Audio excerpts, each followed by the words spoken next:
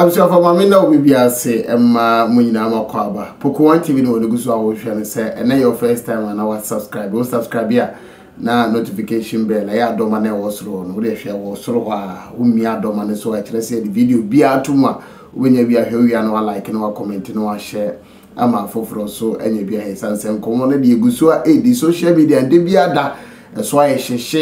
I nyasam kito. And then me bonito. Ayankomo you know and I make album na me no wedi our platform you so na ayankomo medican e de ho information bi e de aba tudwa na ehuma hia se me de clarity bi beto from manko for hunu se ne ensem bi esi elko abushanfo se wo be kaya enheda nchepi na me post video bi efa agrasco say the idea obi a different agrasco Abozeke CEO evangelist Mama Pat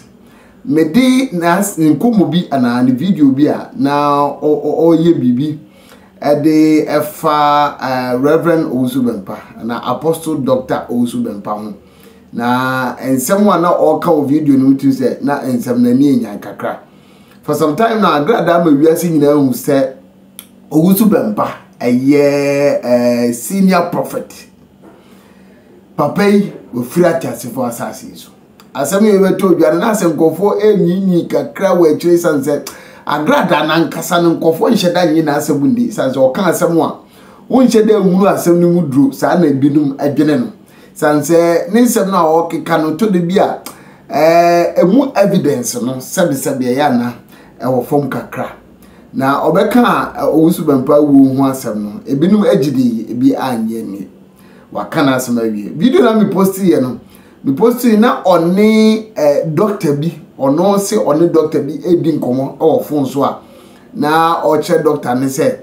ne wo fa se ni Owusu Bempah a fake prophet is sembebrebe mo awunya bi enhweye no mo Poku one TV a wo se sa video na eda ho benya bi ahwe kama na Agradaa enkoma no odie no se one doctor oye Owusu Bempah postmortem ana na etwetwe ko na se doctor na all papa Owusu Bempah na wa hwe die nti e ma ni wu ye ni ade ade nyina so oni di nkomo na ensem no die for some time now you muse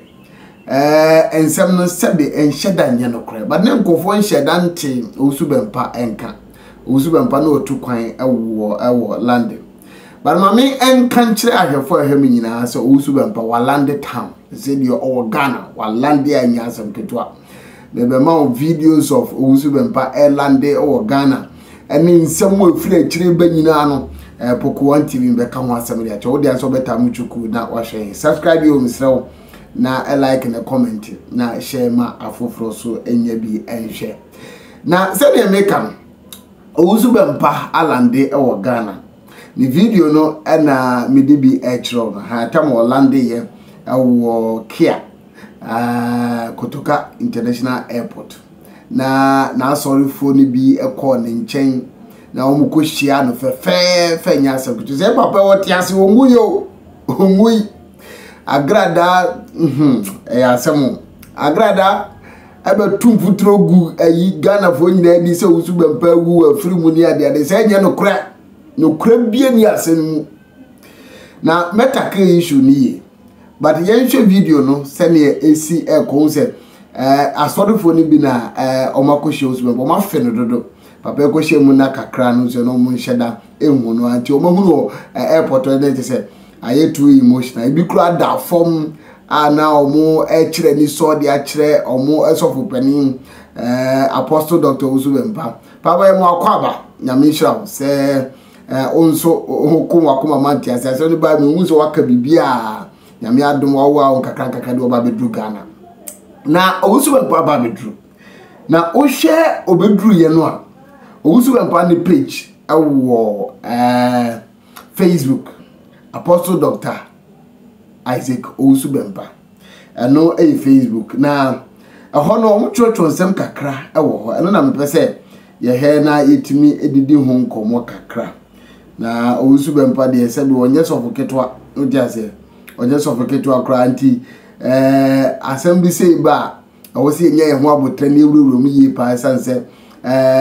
nkofo bebre na omugidi so Owusu Bempah wo na ene de mi break di amam so onwu ye otiasem otukwan waba be lande o Ghana a enye asem ketu akra na Owusu Bempah ebe lande ye ase o hwe dem bia chew ya one day ago na say nra na Orlando ye na o Apostle Dr. Isaac Owusu Bempah arrived from UK na say English abronche be mu na okoye nyame adom aba bedru one asorefo no na hu so mu picture fefe eda so na enya asem ketwa to aba bedru na obedru wie ye no na o hwe Facebook wona omutro asem bi ewo na omo say what you are quick to condemn may have God's backing.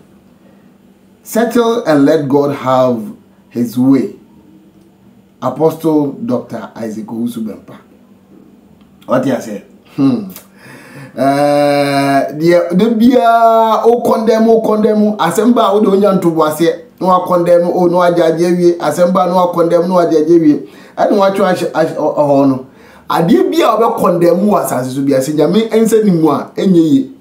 what you say o de condemn nyame na ma okwan nyame na bie kwan se wo susu benya ano e de condemn obi ko nyame ama okwan ya huntumi kenye sa ana kan nyame na ma akwa ka umma wano so ana kan sabi fiwiem na abo no se to ba nyame ma okwa nti no ja ni papa ahye ne semte ne obia wo ho kwan so ye de openti ade bi ebesi bia no nyame na ama hokwa according to Apostle Dr. Isaac Owusu Bempah say die si ye nyina Agradaa ekeka ne nsem ne ade nyina no nyame de ma no kwan so won kan kanye sa ka Agradaa na nkasa ka ba na kan sabi kotobi a wagye ne wosoro no aka ba na ko da D5 and D4. Okay. Ka the hospital will go na nanya enya asem ketuati. Owusu Bempah asem omucho no Facebook na no. Na eno anso ha owie no.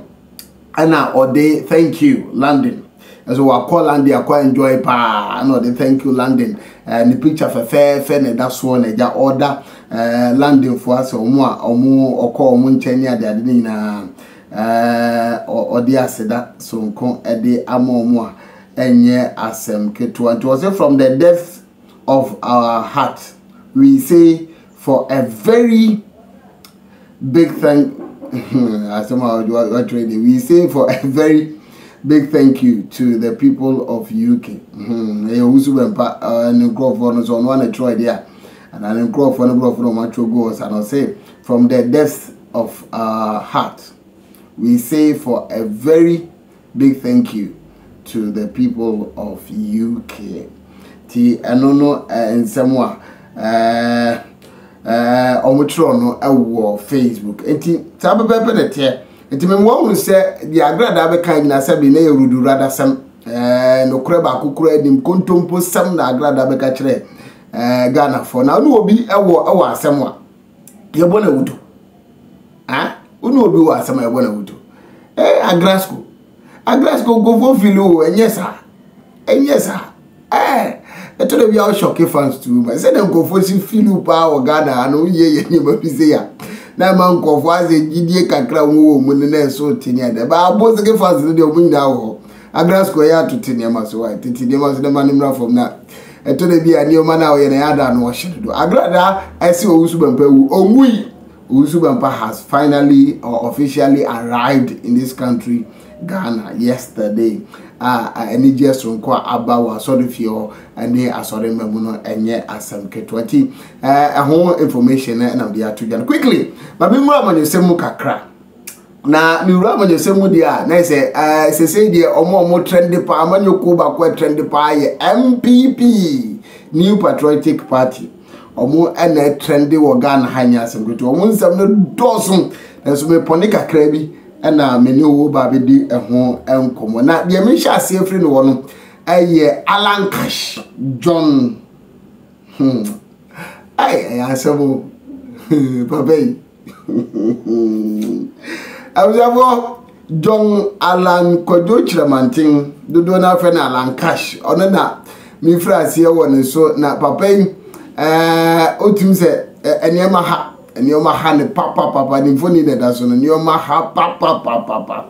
papa minim say abambuo na abawu sadie yo mintimi enkyere papa no tim say nyoma ha ne pa enkyere bia na super delegate conference ne course nipa du ejina say yenhwe ne yenyi num mfirim na num na aka na omunyina na flag bearership race no yento aba ne yenyi ba akwa obegina MPP oso kokoko amanyoko nanim na wa pre nkunudie franka no come 2024 elections a eba so na omukoye no se mebre na si ye yekoyi nipa 9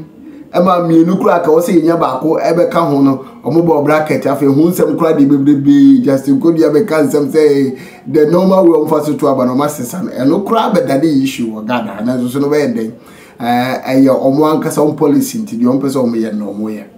na enumu ena yeti showdown bi Canada Japan be kan ye ha papa ya oda so Canada Japan be kan so be kire ku for the showdown ni baumia sensem ne dia akoso pa showdown no eho interviews ankofo akono edoso pa na showdown na chi no ena yehu se yewura alankash ababontin say I think 2 days ago no be cancel on the press na be twetwe nkomo eno ani ye hwe animu bibi ntem say time no do am twetwe kakra but finally papa no ede na no di nsam aba tudwa say wonte ya ene me catch up say what nso ene sa pepe nete we enye konkonse di Alan John Kojo Chairmantin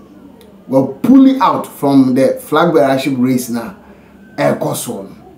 next November 4th as say omo asete say omo de ba be abato no proper no